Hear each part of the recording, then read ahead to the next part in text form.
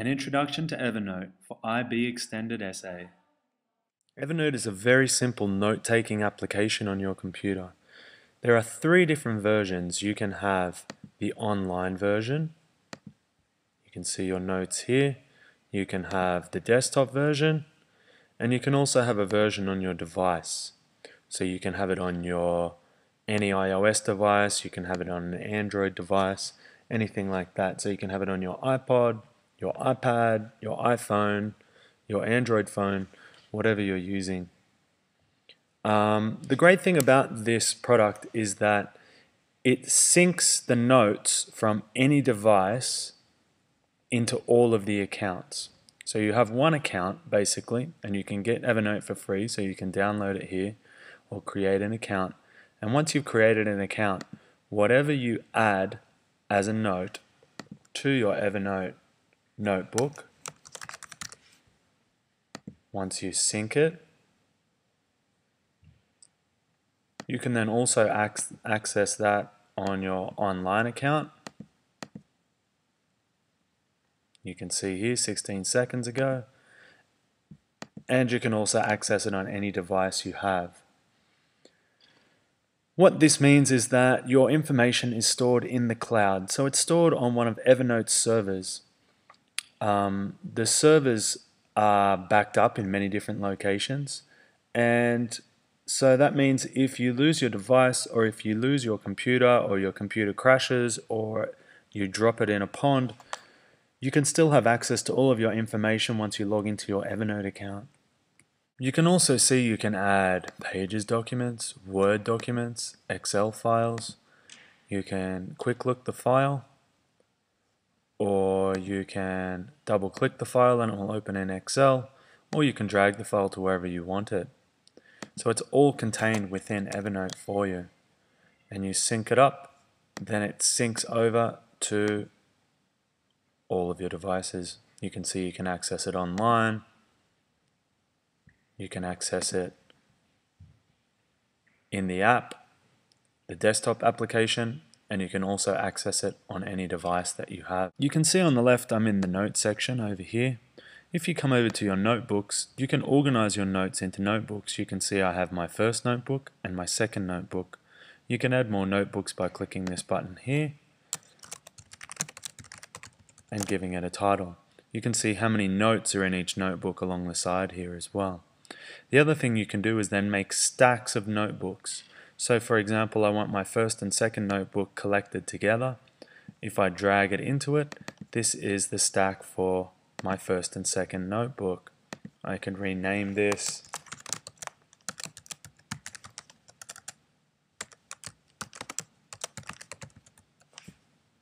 my important notebooks. And now I have a stack with those 2 notebooks branched underneath, or I have a separate notebook over here. To use this for research and for an extended essay, what I would suggest is you create a notebook for main topics. So for example, you could have an introduction notebook, you could have a resources notebook, you could have a bibliography,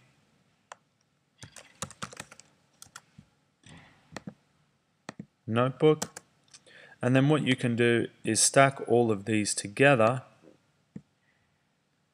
and call this stack extended essay.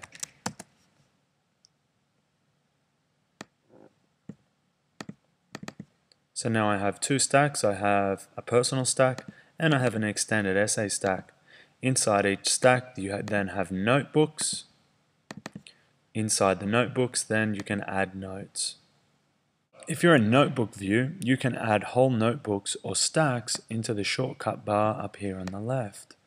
So now you can access them really quickly and easily when you need them. It's a good idea to add tags to your notes so you can help identify where your notes are and help identify notes in the future. So this one might be a resource. Obviously you don't need a resource tag if it's already in the resource notebook. So this one might be a quote, and you can add the quote in here. I would create a new note for each piece of information that you're finding. So if you're finding information from a book, I would have all of the notes, all of the information from that book in one note. One good tip for the tags is if you're adding resources into your notebooks and you haven't read them yet, you can tag them read me and sync them up. Then you can read them on your device later. So for example, if you sync it, you add the resource to your Evernote app, then you sync it onto your device. You can then read that offline on any device anywhere you are. The other thing you could do is take pictures of paper resources that you have, and you could annotate on those resources, and then you could use the text recognition in the search feature so you can find those things in the future. What else you can do is you can share notebooks. So if you right click, I can share this notebook. I can invite individuals, or I can create a public link so anybody with the link can see my notebook. I don't think I would create a public link for research, but maybe I would invite individuals. So you can add your teacher or your course advisor, and they can then view what notes you've been taking. Now here you can set the rights and the privileges for the people that you've added. If you have a full paid account of Evernote, if you share it with somebody, they can also add to the note. But if you just have a regular version and you add somebody, they only have read-only permission. One other great tool that Evernote provide are browser add-ons. So if I go to my browser and I have an article that I'm interested in that I would like to use for my research, you can see it's very cluttered. It has lots of advertisements and links and all that kind of stuff. If I come up here and click on the Clearly Evernote extension, you can install this browser extension into any browser you have. Once I click it, it cuts down the whole website, takes out all of the ads, and it only leaves the text in the article for me. If I come over here and I click on the Evernote icon, it syncs it up with my Evernote account. So you can see this was clipped into my first notebook. If I come back to my Evernote app and I go to my first notebook and I sync it, you can then see the article is added to my Evernote account, fully stripped down. You can see if there's any images in the article, it also adds that to Evernote. You can see when it was created, when it was updated. You can see the link that the website has come from or that the article has come from. You can add tags, whatever you like. Let's say I don't want this in my first notebook. I can just drag it over into whatever notebook I like. So let's say I want it in my resources. Now this article is in my resources.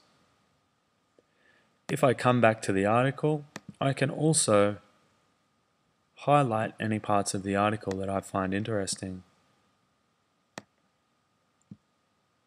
So now if I go back to Evernote and I sync that article again, if we look through the article, you can see the highlighted sections appear. It's actually moved it back to my first notebook. I just need to add it back to the resources notebook, and you can see the highlights are already in there. This is really good because what this does is this basically clips the whole website for you. So if this website goes down, or if it's removed, or if the URL is changed, you still have the article, you have the date that you accessed it, and you have the original URL to the article. Everything that I've explained to you today is all available with the free Evernote account. Some limitations of the free account is the space. If you click on Evernote up here and you click on account information, you can see that you have 60 megabytes of space per month. So it's not going to be a great place to put a lot of movies or a lot of sound files, but it's going to be great for text and PDFs and all of that kind of stuff. Some advantages if you do go premium, which is $5.50 a month, is you get much more space, you get an increased maximum note size, you can see, it says here you can search within PDFs, but you can also search within PDFs in the free version. It has faster text recognition within images, and you can use it offline on any device. I've found though that all I need is the free version. I use Evernote every single day for a whole range of purposes. I hope you enjoyed my tutorial.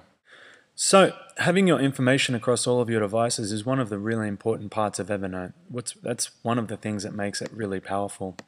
The other thing that makes it really powerful is that you can add anything into a note. So you can see here I have text in a note. Over here I have a PDF in a note. And here I have a picture in a note. You can also add sound recordings, whatever you like. The power then of having all of your documents in one place is that you can search. So I can search for, let's say, test, and I can find every note that has the word test in it. You can also search within PDFs. So if I'm going to search for game, we can see here I have one note, and inside this note it's highlighted everywhere inside the PDF where it says the word game. So it's searching inside the PDF for you, which is really powerful. The next step to that is that it has text recognition. So it can search inside pictures for written text. For example, if I search for peanut, you can see here it's found this image and it's recognized the word peanut that has been written. So this is really, really powerful.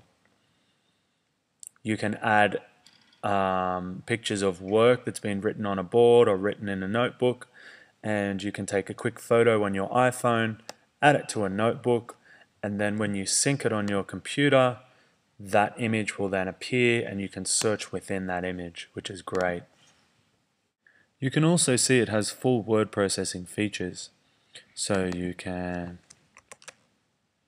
totally format the document. You can change the color of text, whatever you choose. You can choose the alignment of your text. You can add bullet points into your text. The other cool part is you can add checkboxes. So if I highlight this and I click the checkbox, I can tick off the parts that I've completed. You can add tables very easily. I use the horizontal lines a lot. You can add a voice recording, you can add a picture or an attachment. Now, if you click the information over here, you can see the name of the note. You can see what notebook it's saved in. You can choose. You can add tags to your note. You can see when it's created and updated. You can add a URL. You can type an address to set a location. If you have location services turned on your device, it will automatically add the location. You can see if it's been synced or not. This says it needs to be synced. You can see if there's any attachments. You can see the size of the document, how many words and how many characters as well.